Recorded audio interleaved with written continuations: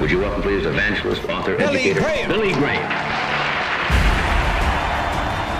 He was unparalleled in my judgment. Never give in. He's been an inspiration. He's been a friend.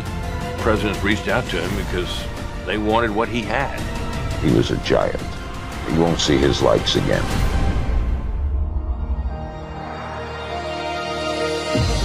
Billy Graham preached to more people in person than anyone else in the world. Although he never sought fame, the message he proclaimed filled stadiums and arenas decade after decade. When you see crowds like that, you have to ask the question, what is the secret? Why did so many thousands gather at any one time to hear his message?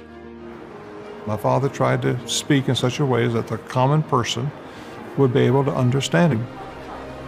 He wasn't trying to impress anybody. He just wanted to communicate.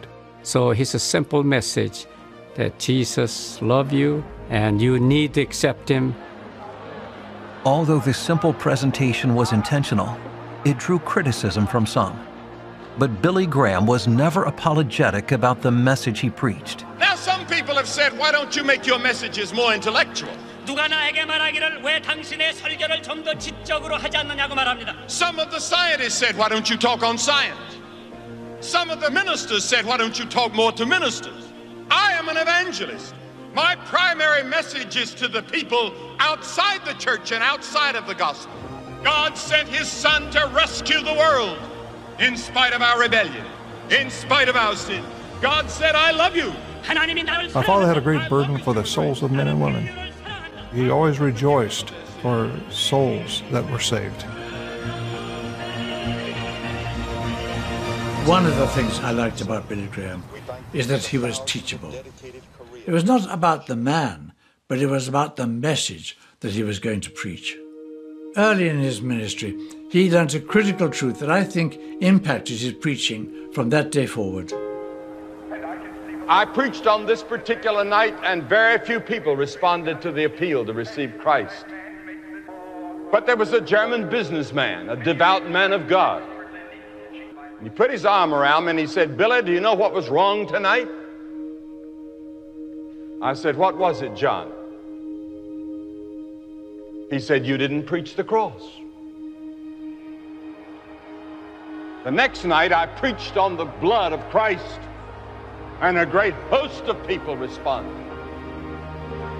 Now, when Jesus Christ died on the cross, he didn't die by accident. He died by design. It was planned by God for your redemption and your salvation. When I stand before God, I do not want justice. If I get justice, I'm lost. I want mercy. I want forgiveness. And that's what God offers me from the cross. He died on the cross. He was made to be sin for us. And on that cross, he took the hand of God with one of his hands and your hand with the other, and he reconciled God and man. There was no need for hype, gimmicks, or techniques. Oh God, I am a sinner. It's the preaching of the cross in the power of the Spirit that explains the true secret of evangelism, and Billy Graham understood that. In Christ's name, amen.